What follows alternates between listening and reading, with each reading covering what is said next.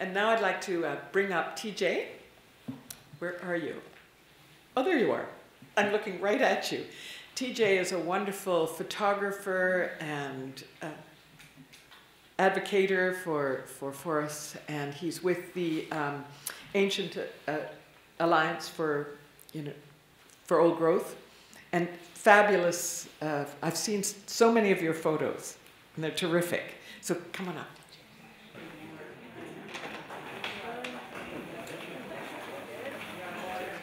Okay, so here's our slideshow. There's Dan Hagar, actually. He's the president of the Port Renfrew Chamber of Commerce, and this is by the Tolkien giant in the Walbrand Valley. So how many people here have been to the Walbrand Valley before? Yeah, it's sort of like ground zero for the ancient forest campaigns on southern Vancouver Island. But time is running out. Our big trees are turning into big stumps now.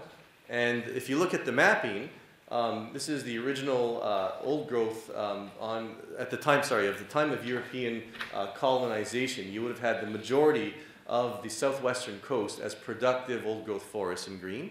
That's the moderate to fast growth rates where the trees grow big and are of commercial value.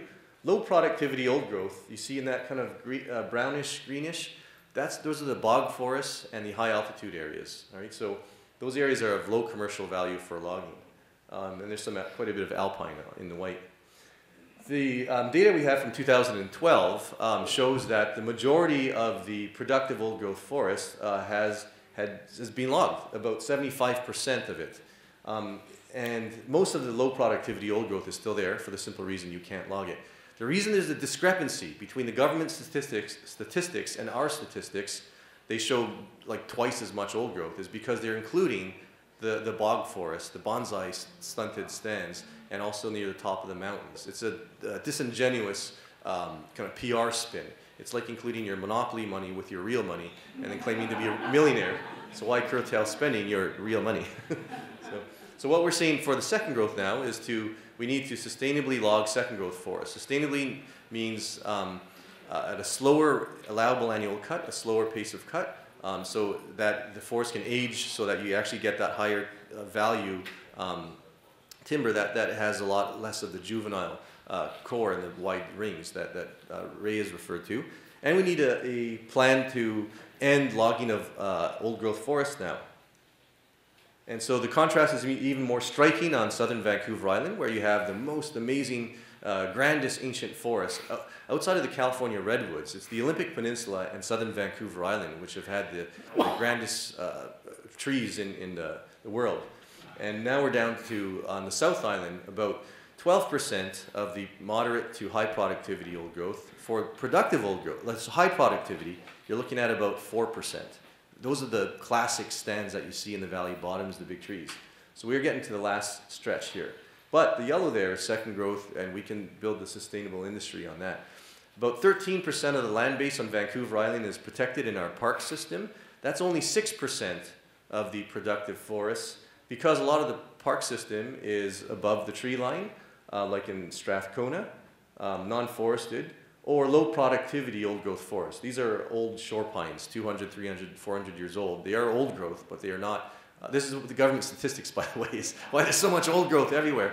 Is the real contention is about the moderate to high productivity old growth forests, which are coming to an end now. So the big thing we have to educate people on is why you can't just replant the trees, because it's a typical thing. Most people will think, well, cut down the old growth and then you plant the trees, so why is there an issue? And then the incorrect response is, the trees aren't growing back, man, it's going to become the Sahara Desert if you That's not true.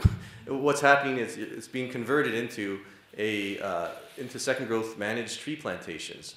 So they are structurally different than the ensuing old growth, and they are to be relogged every 30 to 50 years, increasingly on the coast. I think it's about 55 years now is the coastal rotation that they're operating on.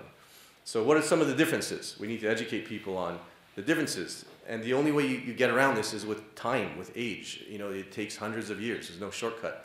So old growth forests, they have they have gaps in the canopy, lets the sunlight through. They have a lot more well-developed understories. Second growth forests have closed canopies, less understory. Old growth forests have a lot of standing and fallen woody debris, standing and fallen dead trees, which are home to a lot of creatures. They also have multi-layered canopies. Big trees, medium-sized trees, little trees. Second growth forests are of the same, trees are of the same age class and the same stand. So they're less structurally complex, less diverse. And as a result, old growth forests are home to a whole lot of unique species, either old growth obligates, they have to live in old growth, like the marbled murrelet, or old growth associated species, like the northern goshawk. The marbled murrelet lives in specialized habitats. It needs a elevated structure, about 20 to 30 centimeters wide, a mossy limb, in order to raise its nest. It's an environment at risk, obviously, because of old growth logging. If you eliminate the old growth forest, the only place left is on Trump's hair. The only elevated structure, 20, 30 mossy, but it's a risky environment too. Okay. Always use that in recent times. TJ's shot. Okay. So, other reasons old growth are important. They store 2 to 3 times more carbon per hectare than the ensuing second growth plantations. If you replace them by second growth, it'll take 200 plus years to resequester the carbon, but no one waits 200 years. So, and also old growth forests are vital for First Nations cultures that evolved in old growth forests over millennia. I think the latest was, what is it, 14,000 years for the Healthsick settlement they found, which is pretty incredible, a 14,000-year-old settlement. So these ancient cedars in particular are important, not just for bark stripping, but to build the totem poles, to build the canoes for the long houses. You need old growth. You can't have a little second growth to carve a canoe, unless you have dolls inside the canoe. All right, some places and trees. TJ will go over this. All right, thanks, Ken. Thank you all for being here. Happy to share some of my photographs with you. And I'll start with the San Juan spruce tree out near Port Renfrew. British Columbia is home to the largest trees in all of Canada, and this here is one of them. This is just an amazing Sitka spruce covered with mats of moss and big ferns, even probably what's maybe the largest mushroom or fungi in all of Canada growing up on the top left side, and agaricon fungi. Not far from the San Juan spruce is the Red Creek fir. This is the world's largest Douglas fir tree at over 240 feet tall. It's taller than Niagara Falls, and it's 14 feet wide at its base. And then there's this tree here, the Chihuahua giant, which is Canada's largest tree. It has a wood volume equivalent of 450 telephone poles in a single tree. Pretty amazing that this is right here in our backyard. And thankfully, this tree is protected within the Pacific Rim National Park Reserve near Nitnat Lake or the Carmanah Valley. Another tree that's become quite famous as of late is this one here. Anyone know the name of this tree? Yeah, Big Lonely Doug, and it's not hard to see where the tree gets its name. Unfortunately, all of Doug's old growth friends were cut down around him in 2012, leaving him standing alone in this clear cut. Can you see the person at the base there for scale? Yeah, that kind of puts it into perspective at just how large these trees are. What was his law? Sorry? Why was he left standing? Well, likely as a wildlife tree, and there were some other large trees in the background here. It's hard to see, but there are some other huge stumps from big trees that were taken out. But today he still stands. And yeah, we measured the tree. Here's Ken wrapping a tape around the base. It's over 13 feet wide. And it's a woodpecker. And to get an accurate height measurement on this tree, we actually teamed up with a group of tree climbers to ascend Big Lonely Doug. You really feel like an ant on the side of a log as you're going up the trunk of this towering tree. Here's another view that, again, the human really puts the scale of these giant trees into perspective. And this is a view from when I climbed up, looking down towards the ground. It was a really interesting perspective that you couldn't see from the ground, which is Big Lonely Doug's shadow actually being cast onto the clear cut, which to me seemed like almost a metaphor for the hand of a clock going around and the ticking of time and the pace at which we're losing our old growth forests. Any questions? Was the logging company forced to leave that one tree? Well, it would have been one of the original engineers, the forest engineer, who decided to leave that tree and actually left a couple others behind. Hans? There's actually a nice story in Walrus about it, and I guess the logger in charge kind of fell in love with the tree and just decided to leave it. So it's totally unapproved of by the Yeah, but that being said, there's stumps just beside this tree that measure 14 feet wide. In fact, even larger this one as far as the cedars go. So this would have been much better off, of course, with the forest around it. Just adjacent to this, though. Is it likely to survive wind? All by itself there? You know, it's pretty wind firm. It's likely withstood being somewhat on its own before. There's evidence of blowdown around it in the past, but you know, if you look at the Red Creek fir, which stands on its own, it's still standing, but it's lost a majority of its large branches. So we'll have only time will tell. But I hope it stays standing. So anyhow, just looking at this clear cut, it can be kind of hard to imagine what the forest around this tree would have been like at one point in time. But all you have to do is step across a creek into the adjacent forest, or the Eden Grove, to just see just how magical this landscape truly is. This is just about 30 minutes outside of Port Renfrew, and is some of the finest remaining old-growth forests at the low elevation right along the Gordon River. There's only about 4% of this old-growth forest remaining on southern Vancouver Island. This area is also unprotected and an area that we're working to save. Here's a shot I got from a trail camera of a black bear climbing this same tree that I was standing beside in the previous one. I noticed that there were claw marks leading up to this opening here, so I set up a remote camera to capture that photograph there. So is there a place for the living there? Well, I'm not sure. I've moved the camera a little higher now to see if I can capture a clip of it actually going into the hole, but I have to go back and keep checking on it. Just a little ways north, or up island from there, is the endangered Central Walbrand Valley. So this was an area that was left out of the Carmanah-Walbrand Provincial Park when it was created in the early 90s. And conservationists have been fighting to save it ever since. In the background, this area is within the provincial park, but really it's the old growth forest that you see along this slope, the Upper Castle Grove, and the Castle Grove down here, which is the finest old growth red cedar stand left in Canada.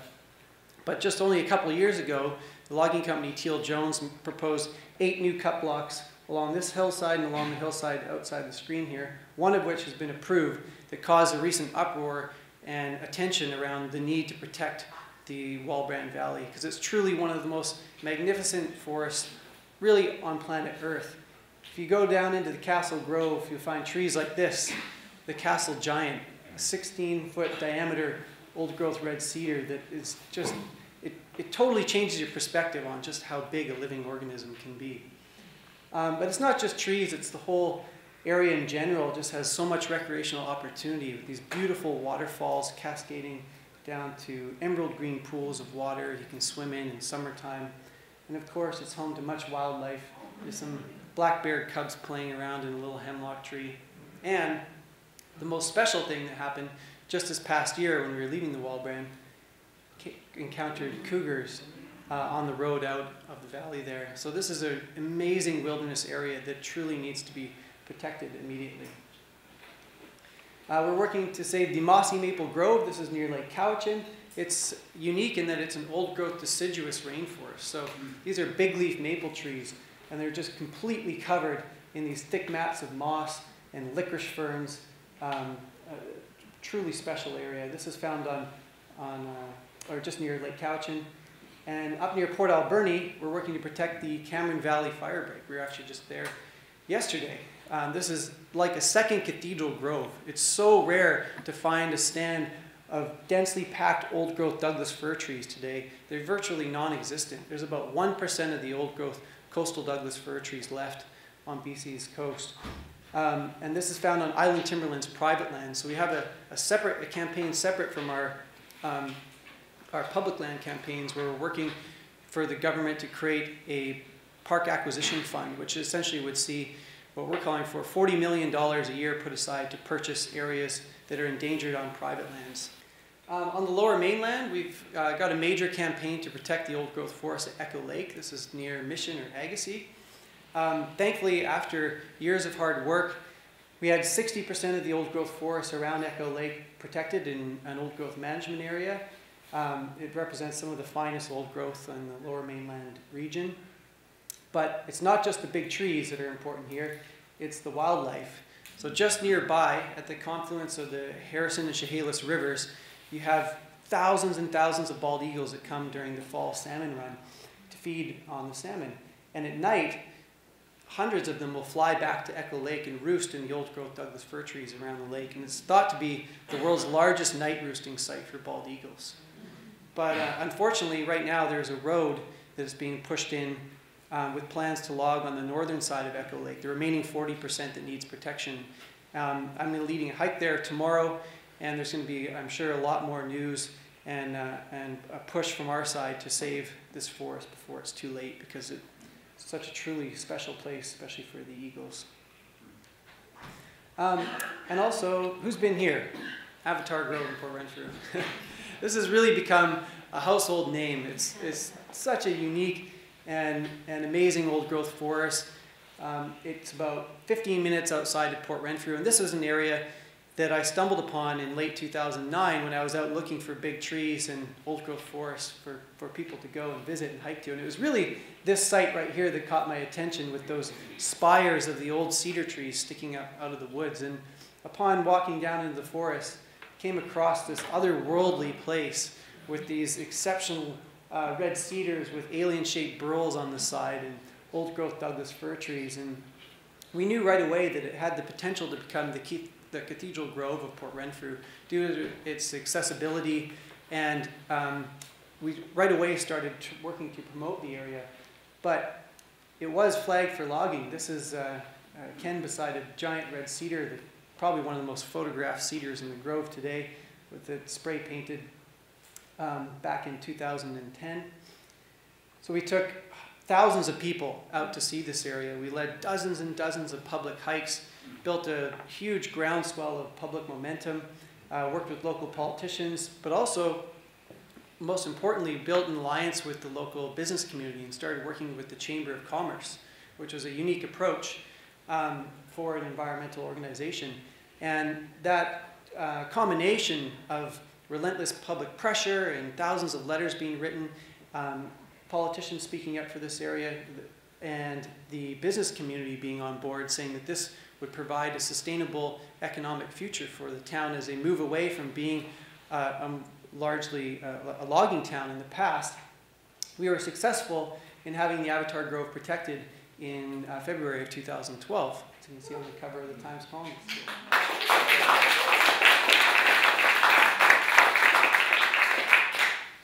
So today, under the guidance of our friends in blue here, they're real slave drivers, you know. We've been building a boardwalk to protect the ecological integrity of the area, to protect the tree roots from all the visitors that are coming to see this area today, and to improve visitor access and safety. We built new entranceways up into the forest, as this has really become the economic driver of Port Renfrew, who are branding themselves now as the tall tree capital of Canada. They're home to Avatar Grove, Big Lonely Doug, the Red Creek Fir, San Juan Spruce. They're kind of on the doorstep of the Carmana Valley, the Walbrand Valley, and they've embraced this new vision of actually benefiting from the land by leaving these trees standing instead of cutting them down. So it's a magical place. I encourage everyone to get out there and visit if you haven't already, and just be grateful that on this Earth Day that we have ecosystems like this right here in our backyard, and get out and explore them. So I'll leave the rest for Ken and have some questions after.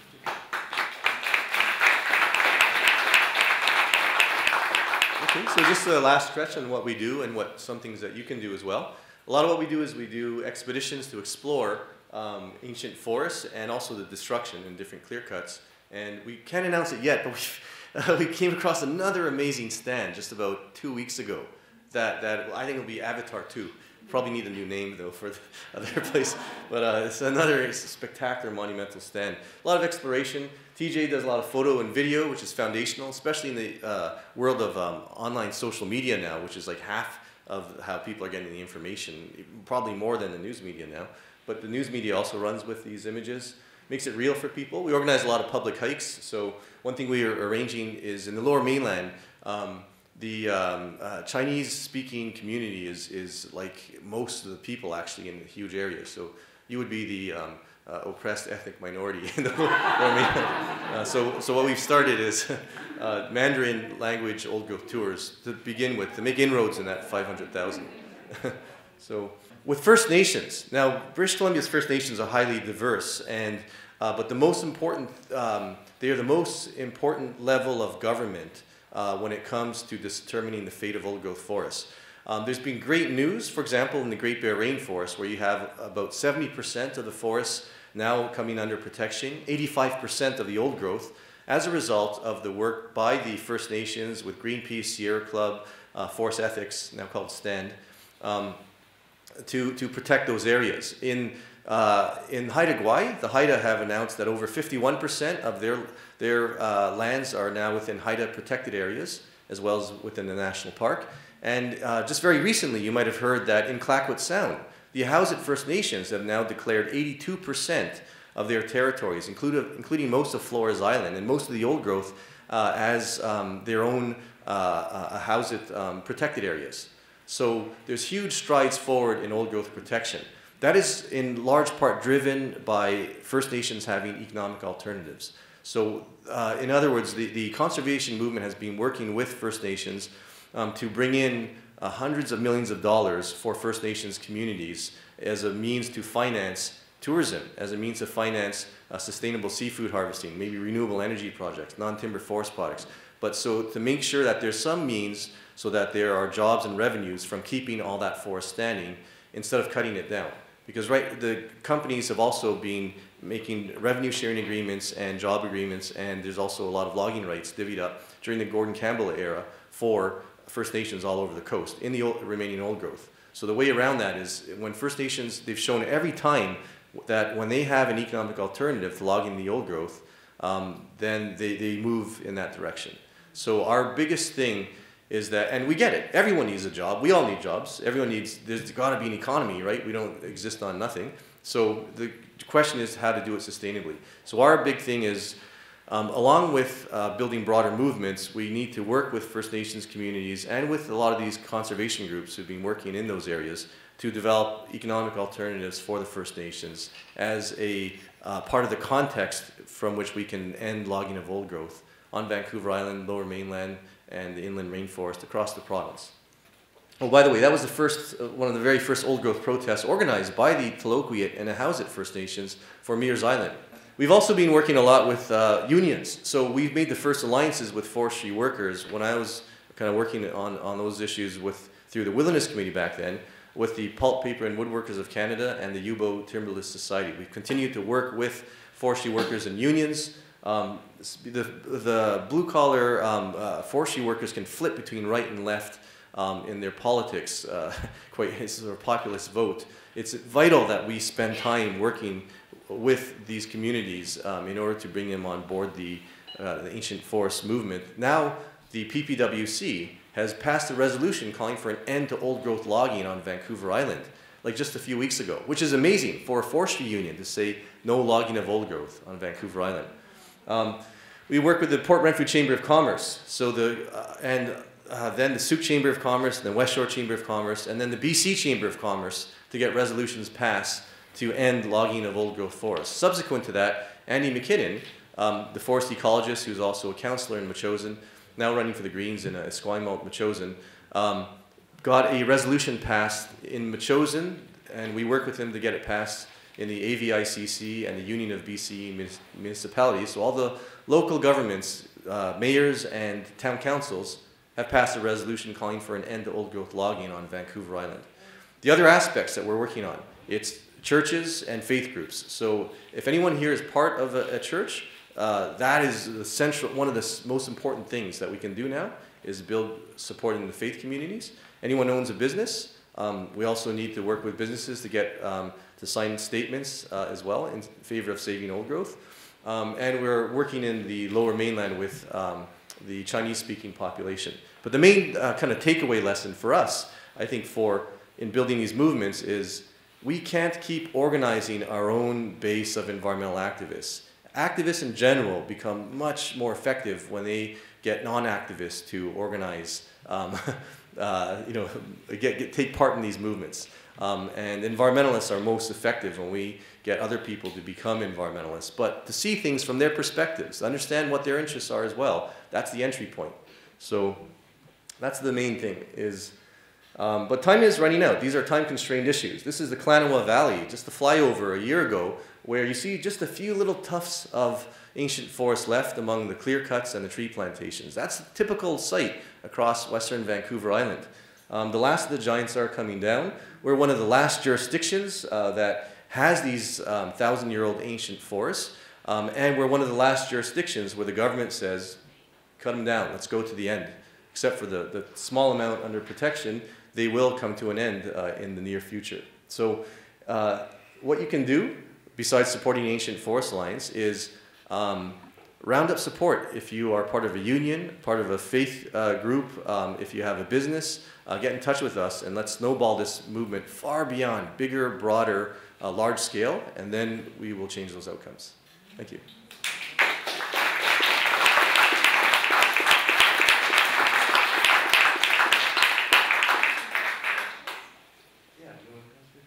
Yeah, just a quick mention, by the way, in the inland rainforest, it stretches over a huge distance, and up in the Prince George area, everyone keeps asking us if we had built a trail there, because there's the Ancient Forest Trail just east of Prince George. That's a totally different group. It was a guy, Darwin, the ecology professor named Darwin. It's awesome. And him and his group saved that area, and now there's an amazing Ancient Forest Trail. I haven't even been there yet myself. We haven't had a chance, but looking at the pictures, that's another avatar grove of the northern rainforest. When I talk to some of the logging companies, they say that they can't be profitable without logging old growth on Vancouver Island. What are you doing, and what can be done to make second growth profitable and sustainable? Yeah, second growth is profitable because it is the main thing that's being logged. If they have to log old growth in order to survive, how is it then the rest of most of the interior BC, the rest of Canada, the rest of the United States, the rest of the world? Like, how's it? Nobody can survive unless they log 1,000-year-old trees. Bullshit. Everyone else is logging second, third, fourth growth. So, what is? And in fact, when you drive up the highway now, it's mainly second growth. So that's not profitable, which is why we're cutting it. That's bunk. It's just that they can make the most money.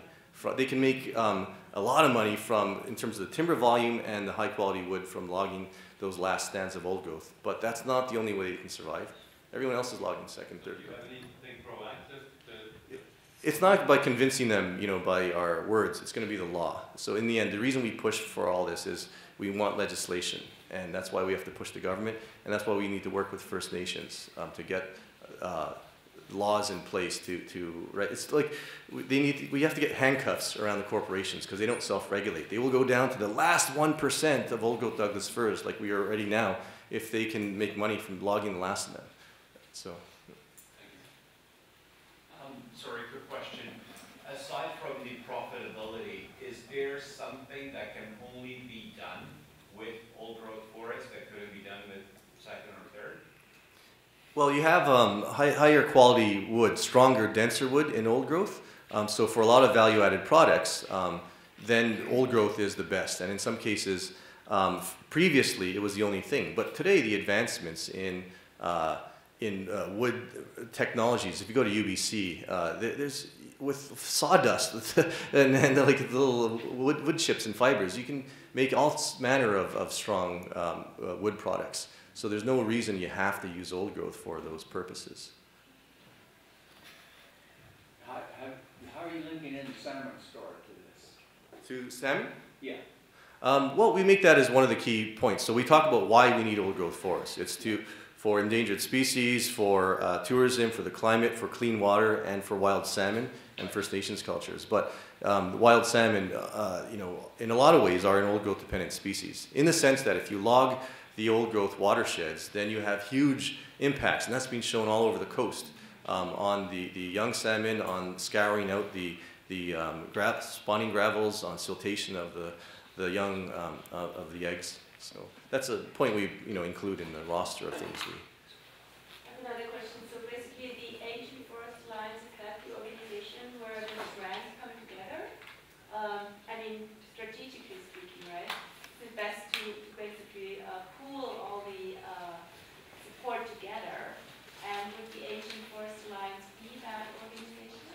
Well, there's a diversity of organizations with different niches, right? So sometimes from a distance, it might look like, I've heard people say, like, why doesn't everyone just get together and form one environmental group? Sort of like, why don't all conservatives all get under the, Republic Trump banner? There's a whole lot of different niches, and so our particular niche is comprehensive legislation to save old growth forests and sustainable second growth forestry through new reductions in the allowable annual cut, this sort of thing. But as you see, there's a whole lot of projects. There's hundreds of them, by the way. So there's a lot of people approaching us, but we can't actually move on it. Like constantly we're getting approached by people about battles in their communities, different projects. And there's just the two of us who've been campaigning here. Now we've got 3 new staff, so we're going to be able to expand. But we still can't deal with 100 other partner organizations. We just have to pick and choose a few in the old growth that we're trying to save. So everyone here's got, sounds like great projects as well. And then when you look across the province, there's these little kitchen table groups. Everyone's working on things. And there's a lot of, but if you want to save old growth with comprehensive legislation, we are the main group, I believe, that is spearheading a more diverse movement. My one criticism of quite a few environmental groups is that they are basically always organizing other environmentalists, activists organizing activists, and hipsters organizing hipsters, and Fernwood organizing Fernwood. It's not going to, won't change it.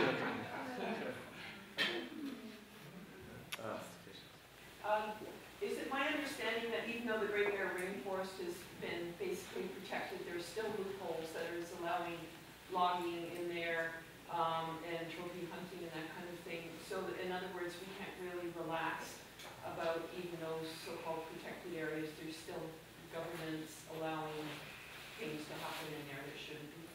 Yeah, like we hope and pray and are working towards something like the Great Bear Rainforest Agreement for, if we can get protection levels at 70% down on Vancouver Island, where we're at 6% in the parks, and then another 2% in old growth management areas, we would be sure happy to make it 10 times more. But in the Great Bear Rainforest, so on forestry, it is far more advanced. You've got 2 types of protections. You've got the hard protections in the provincial conservancies. That's about 40% of the forest.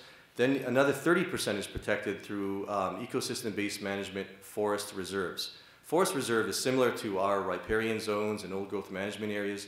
These are the areas that they do keep the forest standing in most cases. Sometimes they can be a little versatile. So it's like, I always imagine it's sort of like wearing a bear costume while you hang out among grizzlies and you're not totally sure how long your protection is going to last. So it can feel like that sometimes, but in the net totality is the ecosystem-based management forest reserves is a huge leap forward. That's another 30%. But do we have to be vigilant? Other governments may try to take that back over time. That's true. With grizzly hunting, that's separate from the land use planning around forest protections. And obviously, it doesn't make sense to be from an ethical perspective, be trophy hunting grizzlies. That's another fight that others are taking on. But if we can get that here, 70% protection levels, we'd be more than happy. Thanks. Just want to make sure, have you seen the Times Columnist travel section today? On Avatar, I just sent that to you. Eh? Yeah. 3 pages, the biggest travel section I've ever seen, and they mention you guys and the work that you've done, and the fact that when we go to these places, I think I read this in your information years ago, say you're going to see the trees, so that people in the town know that's why you're there. Yeah, I spoke with that reporter just a few days ago, and she'd been out there and totally had an amazing time. She said, I hope people read this article, it's pretty long. I just say, scrolling, but it's amazing. And even on a day, we were fixing the trails out there recently after a big windstorm knocked a bunch of the smaller trees down the lower Avatar Grove. There was about a foot of snow on the ground, it was pouring rain, it was about 2 degrees, and there were still 6 or 7 cars that showed up. People of all ages putting their rain ponchos on, they're out there and still saying they're having the most fantastic day of their life. And that's just been an incredible thing to watch. Thank you to you for bringing that together.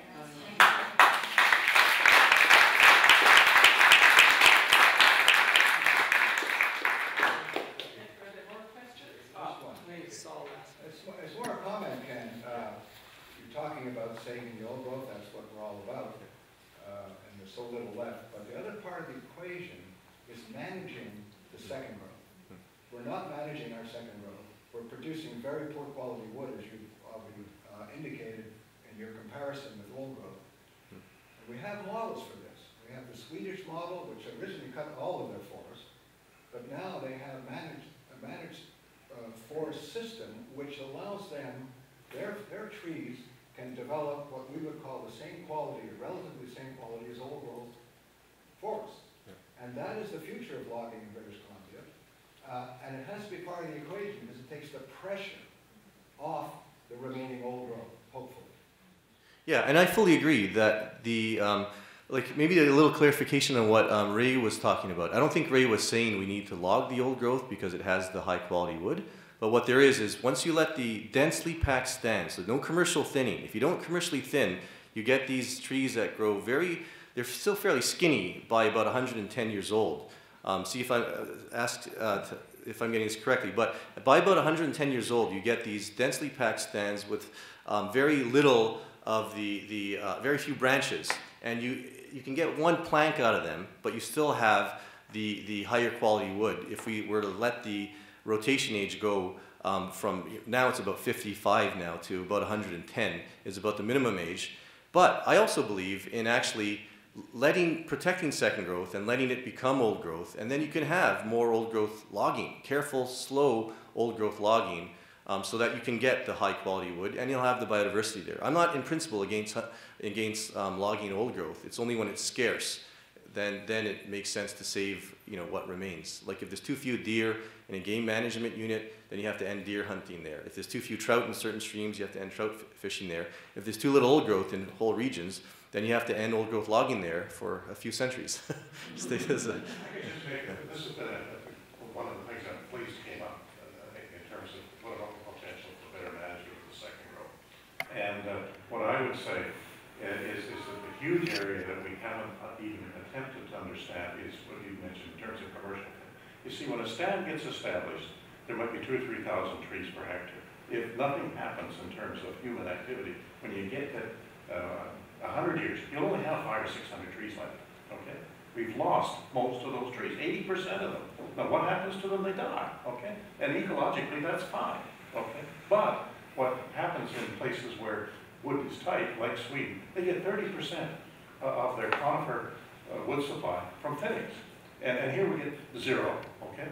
Okay, now there's a huge amount of infrastructure has to be built and all kinds of things. I really don't want a lot of people running around up there in our young forest, compacting the soil and creating erosion and all that. But that opportunity is potentially there, is what I'm saying, and we do nothing, okay, in terms of keeping our economy going better than what it is now.